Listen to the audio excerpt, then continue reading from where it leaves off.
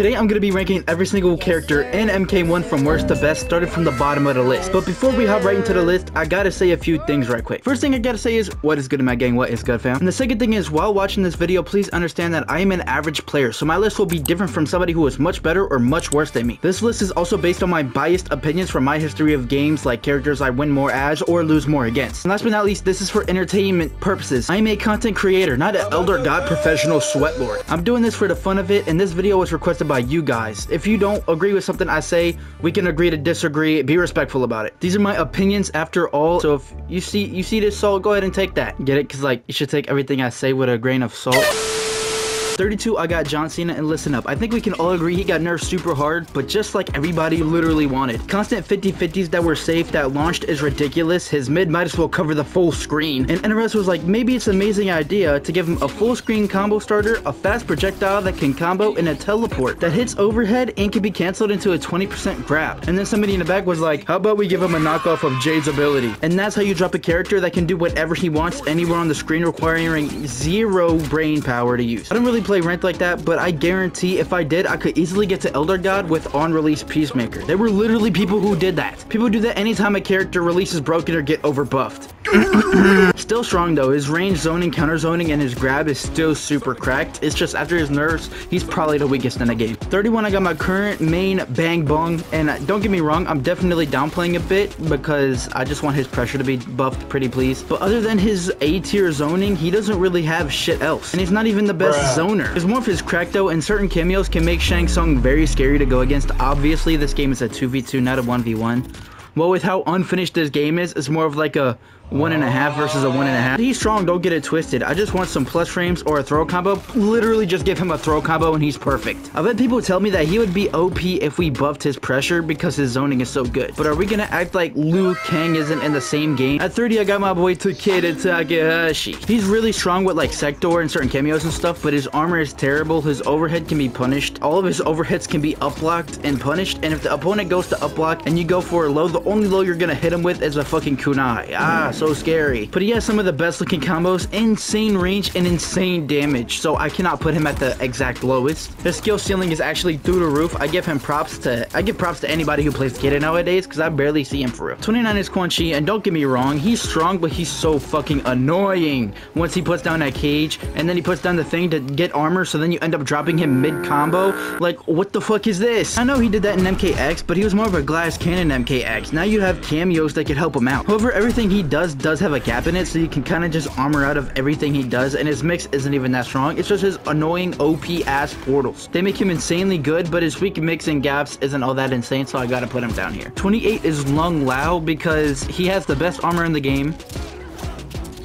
Wait, y'all thought y'all wanted me to finish? That's pretty much it. His mix is okay, but he has literally the worst range in the game. I think he deserves like a decent, like decently slow advancing mid with his hat, like he did in MK11, and he would be way better. I don't know why they didn't give him a button like that. He literally has a razor hat, but his damage is crazy good. His armor is crazy good. His plus frames are good. His throw combos are good. Give him Janet, and he's literally such an insane character. But yeah, he's just weak in some areas. Mainly his mix is okay, and his range is probably the worst in the game, honestly. Can we give Kung Lao a mid? 27, I got Baraka, and one thing I must say is, even though I do have him in the bottom 10, it does not mean he's trash. Give him Cyrax, and other than the chip damage, he's still getting the insane damage and throw combos that he did before. Give him Striker or like Kano or some shit like that, and he can do whatever he wants when he's in your face. Hella good pressure, hella good plus frames. He just lacks zoning, which cameos can help with, obviously. Honestly, now that I'm recording this, I think I want to put him higher, but I'm too lazy to change that, so fuck it. 26 is Scorpion. He used to be one of my mains in MKX 9 and 11, but his gameplay is just boring now. He's still strong though. He has an armored launcher, throw combos, good staggers, amazing range, great runaway, but that's all his gameplay really is, just a bunch of runaway and staggers. So if you're good enough, you'll definitely be able to outplay this character. It won't be as easy, especially if they insane at him, but if they're decent and not just jumping away, you have a chance, but it's still just boring, and you can kind of try to armor out of all of his pressure anyway, so I just gotta put him this low. 25, I got Smoke. I understand, listen,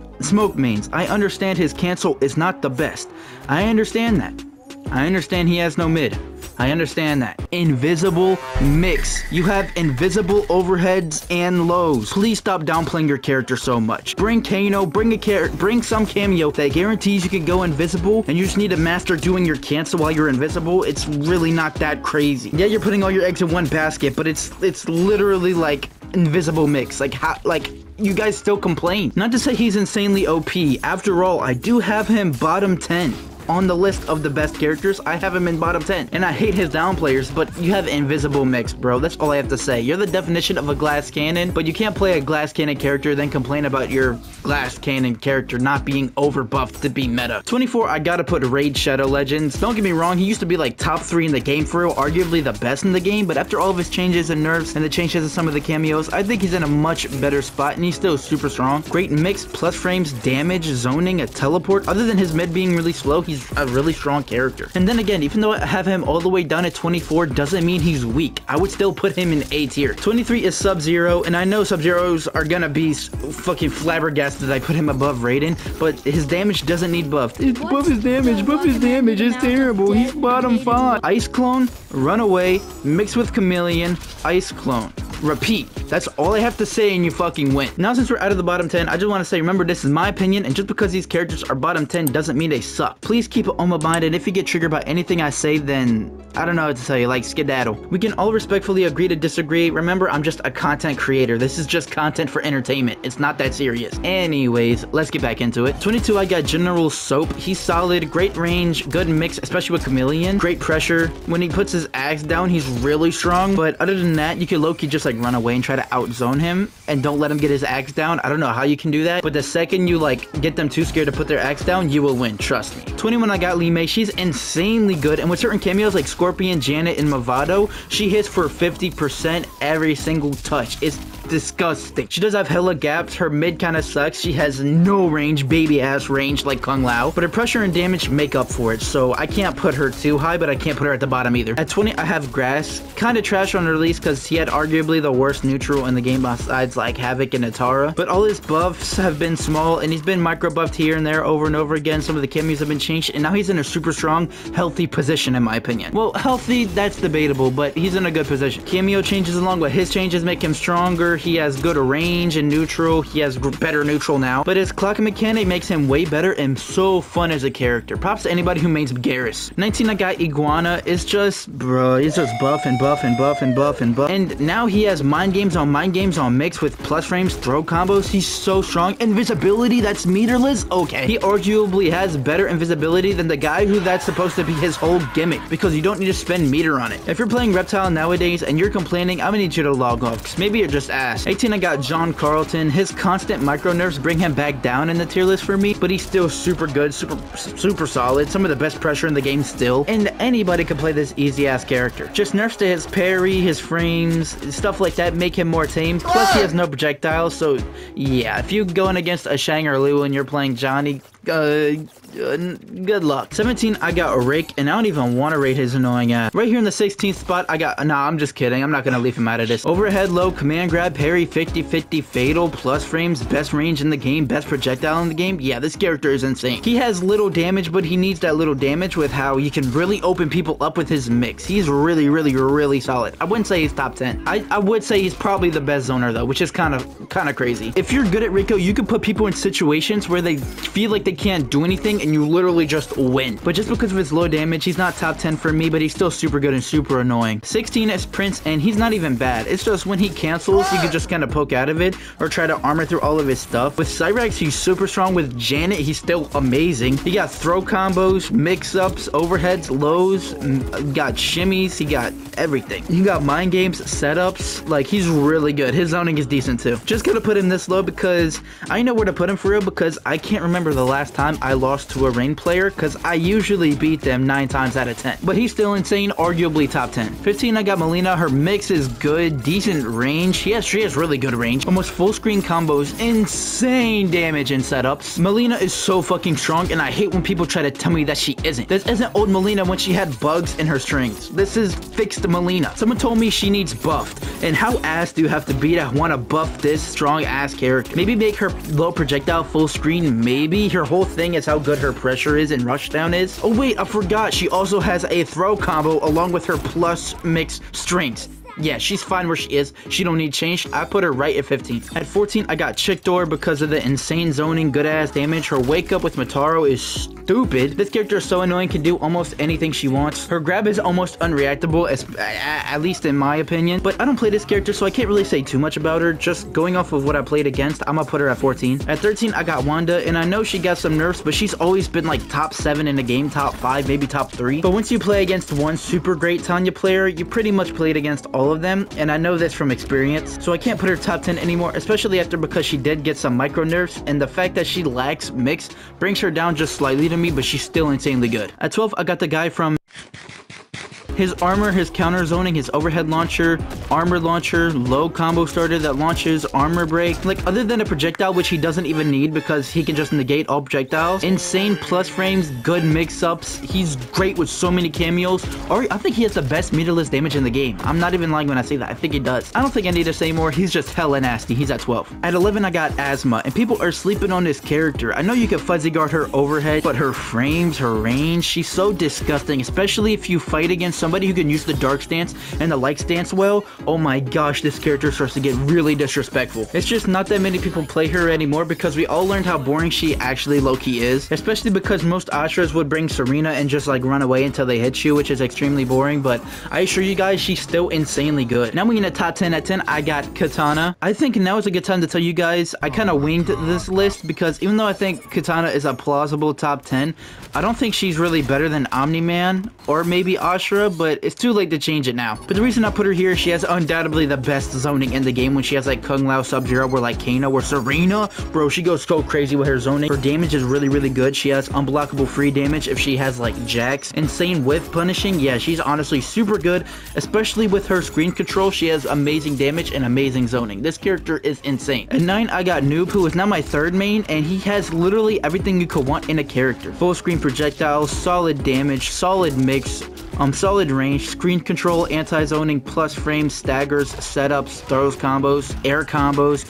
Like, that's not even mentioning how cool this character is. Like, this character is literally like a perfect character. If you main Noob, hella props to you. He's way too cold. Like, I think we can all agree he is strong and broken with the right cameo, and he's just really, really solid. At 8, I got Natara, mainly when she has Pharah, and yeah, this character's mix and damage movement. Oh my gosh, this character is crazy. Went from literally the worst character in the game at launch to being broken. Her damage is really good. Really good Nataros will have you guessing like crazy, and Natara doesn't even have overheads like that. You'll just be guessing because they're insane. Her damage buffs are crazy good. I low-key think she's in a really good spot. I don't think she's top 7 in the game, and with Pharah, sometimes it does feel really unfair, but still, it doesn't mean she's broken. Once you can play around Pharah, either like poking or armoring, you can kind of get around her a little bit. At 7, I got...